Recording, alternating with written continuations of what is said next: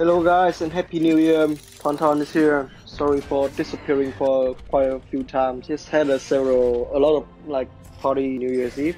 So now I'm back and I think I will kick off the year with a clip analyzing the evolution of Optimus Prime figure. But then since Prime is a well-known character, we have a lot of versions. So I will only focus on the version of Optimus from the live-action movie from 1 to 3, which will be the truck, the truck that we are familiar with. And let's begin.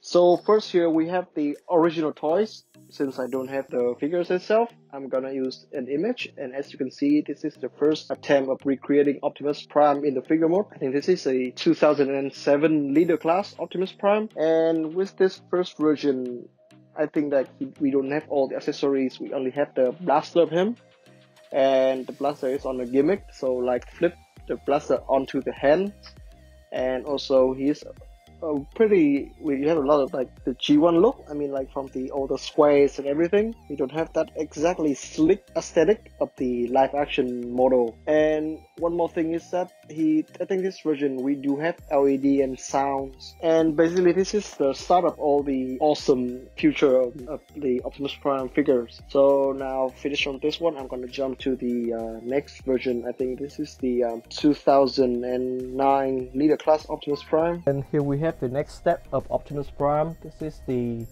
Revenge of the Fallen leader version. I did have the arms modification, like he can use, this is a full articulate hands now. Otherwise, this is Optimus. You can see that he's pretty movie accurate. If you turn him around, as you see that they did a pretty good job at that time in doing the backpack, kind of neat, which I really like. And the gas tank here, you can actually transform it into a gun, which is nice. So he will have 2 guns and 2 swords. This is actually quite a nice feature, considering that he used his weapon in the movie quite a lot.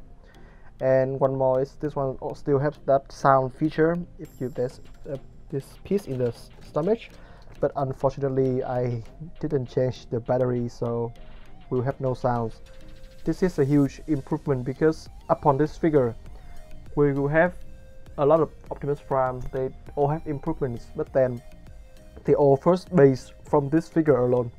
So in a way you can say that this leader class of 2009 Revenge of the Fallen Optimus Prime is the start of all, it's not the start, I mean it will be the main standard for all Optimus Prime figure. So to convert into both big Optimus Prime and some smaller Prime. So from the 2009 leader class, we have this 2010 Voyager Battle Blade Optimus Prime, and as you can see that he's the miniaturized version of the Revenge of the Fallen leaders. As you can see here, you still have the sword onto the hands, and this is the gun also as a gas tank. And I'm impressed that they managed to miniaturize the whole engineer, and he does have some brown yellow part. This is mimicking the Brodus thing or something, which is not in the movie, but I think this is a nice touch, adding a few levels of detail onto the figure itself.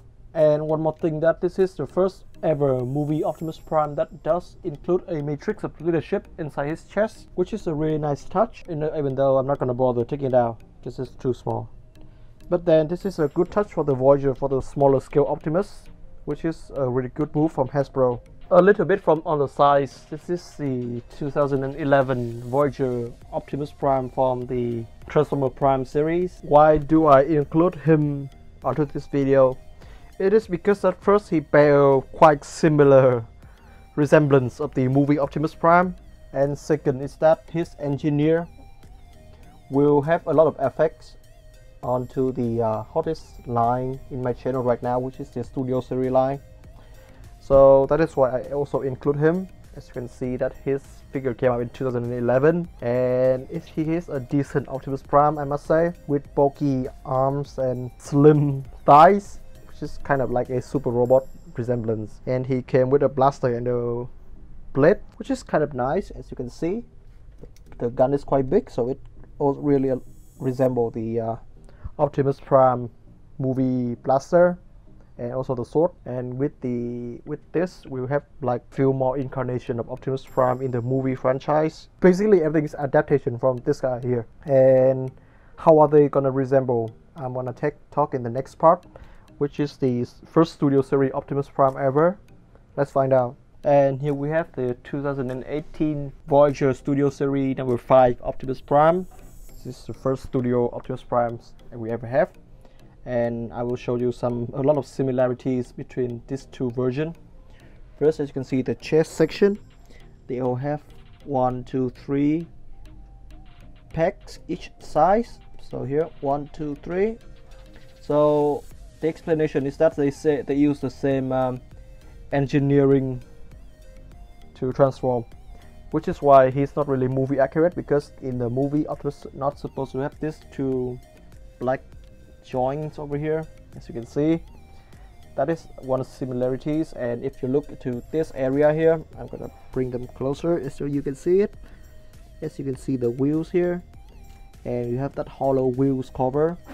So yeah, because since the movie design is a little bit different, so that is why we have the wheels up on his thighs here, but not up here. But then we still have that wheels cover section, which means that the engineer is still some ways the same in the way of, you know, representing the design of the movies.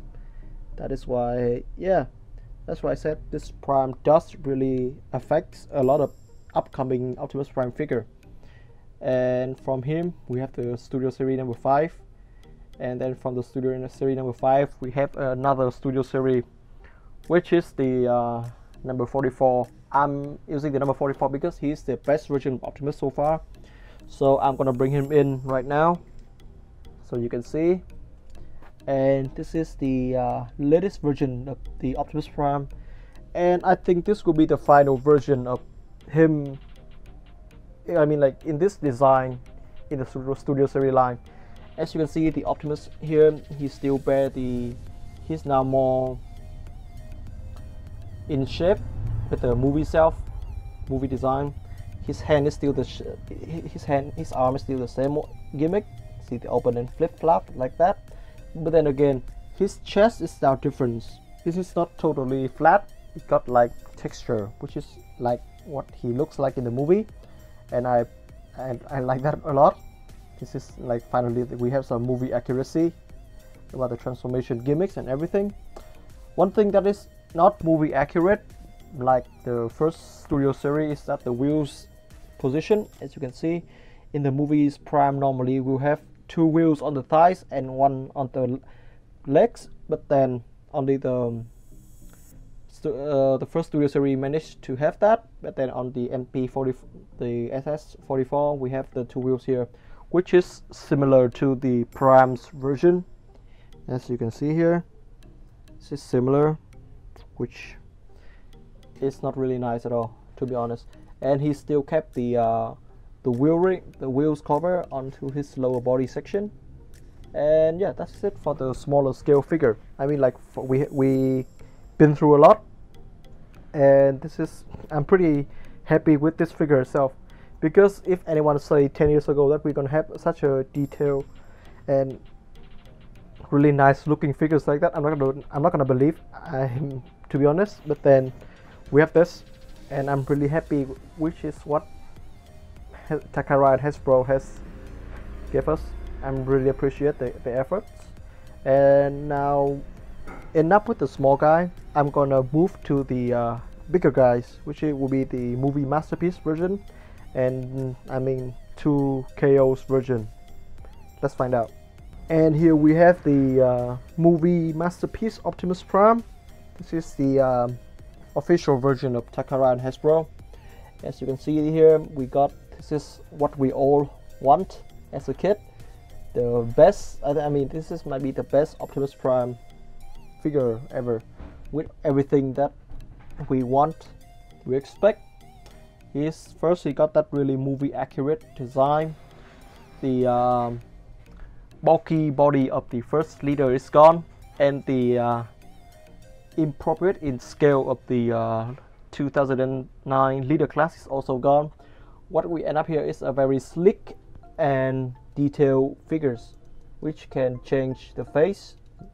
And we have these accessories here. It's a blaster, and it also comes with his sword. But then, unfortunately, I don't have them here with me right now. So, yeah, you know what they look like. Anyway, and this is a very good version because you do have some die-cast part on the feet and on the leg here. They are die-cast, which means that they're gonna add a very good weight to the figure's bottom half, so he can stand a lot more secure. And as you can see here, the two wheels here, they have already separate those, so they will be very like you can manage them quite easily in the transformation.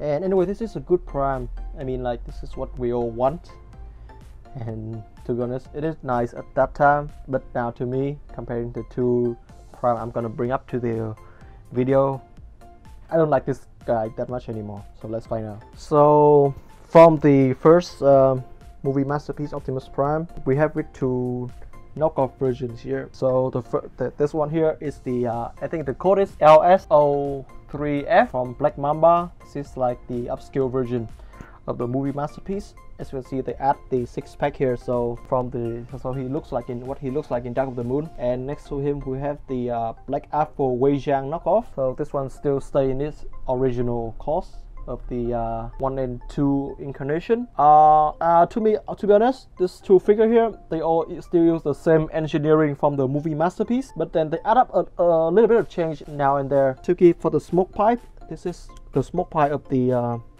Black Apple, but on the Black Mamba it's moved to this side, so it's kind of like hidden away. And obviously the Black Mamba is taller. And upon diecast part, the two versions still have the same diecast proportion as the movie masterpiece, since it is hard to calculate which part you should and should not include diecast part. And another difference is that the chrome part, as you can see for the Black Apple version, the Wei Zhang, he has a lot of chrome part. Like, they did a lot of chroming into the figure, so it will look shiny and nice. And one thing is really important is that for the shoulder armor, as you can see, the Black Mamba version is like spring loaded, so it moves on its own. But then with the Black Apple, it's still same as the movie masterpiece, so you got kind of like joint, and you have to angle it yourself. Upon scale, since this is all a knockoff version, so they all will be bigger than the movie masterpiece. And this is what they look like in scale. So this is the movie masterpiece. We have the Wei Zhang Black Apple, and this is Black Mamba. So yeah, kind of like a really different in scale, because if you look at the movie masterpiece and the Black Mamba version, I mean, like, he's like really tall figures. And one more thing is that I prefer the blues from the two knockoff version than the blues in the original version, because I believe like in the movie, Prime has like a dark metallic blue paint, then this is like a bright blue paint. I don't really like that as well. And also the red, they all look glossier, especially with the Black Mamba version. And the arms of the Black Apple version is kind of strange, since it doesn't have that armor cover up section, which is kind of odd to me.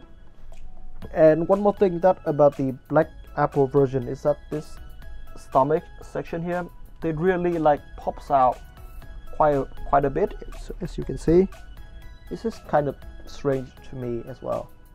So yeah, that's basically it. And yeah, this is knockoff teams versus the original team. And that's it for today's. Happy New Year's again, guys, and I hope you enjoyed the evolution of Optimus Prime from 1 to 3. So if you enjoyed this video, please give it a like, and be sure to subscribe to my channel, of course. And also follow me on Instagram. The link is on my description. That is where I do most of my updates and talks with you guys to see what can I improve in my upcoming videos. That's all. TonTon is back for 2020, and I wish you again a happy new year. Goodbye, guys.